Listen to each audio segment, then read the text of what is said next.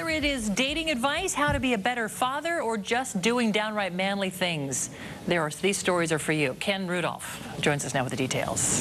Yes, Marianne, it's all about the manly minute, and I feel like the only way to really set it off is to get my cinnamon toast candle prepared here, because you really Nothing need... says manly like cinnamon toast candle. You really need to set the proper mood. Kids, it's the manly minute. Let's begin with a manly profession. Male nurses. While they get little respect in Hollywood, new research finds that male nurses have more masculine traits than the average guy. Researchers at East Tennessee State had nursing students and other men fill out masculinity tests. The average score for the male nursing students was 5.3 out of a possible 7. The other guys averaged a 4.9. Yeah, take that with your scrubs. Hey, men. How would you like to take actress and former Playboy playmate Jenny McCarthy out on a date?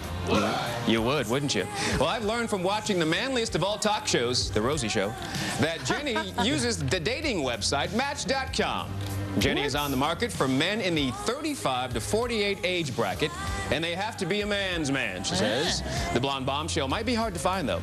She does use a fake name, and her profile picture is actually her pregnant sister, which will lead to individuals who have some sort of fetish for pregnant women. And then they find themselves on a date with Jenny McCarthy. Jackpot.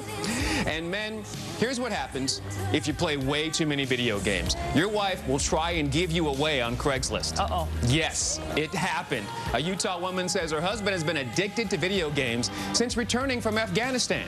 So she posted an ad online as a joke. Then the emails started pouring in. I've had a couple personal ads for men saying, "Oh, I'm housebroke. I'm trained, and I'll trade in places." Some lady that thought it was serious and trying to give us marital counseling. Although she did put the ad out there, Elise says she is happy to have her husband back home. Oh, yeah. Yeah. Yeah, of course. And that is your manly minute. That's quite a game room you have set up there. Oh, we do it big over here, Marianne. Yeah, go big or go home. Until next time, man up. Very good. Now blow out the candle. There you go. You can end it like that. End it like that every time. Until next time, man up and then blow out the candle. There you go.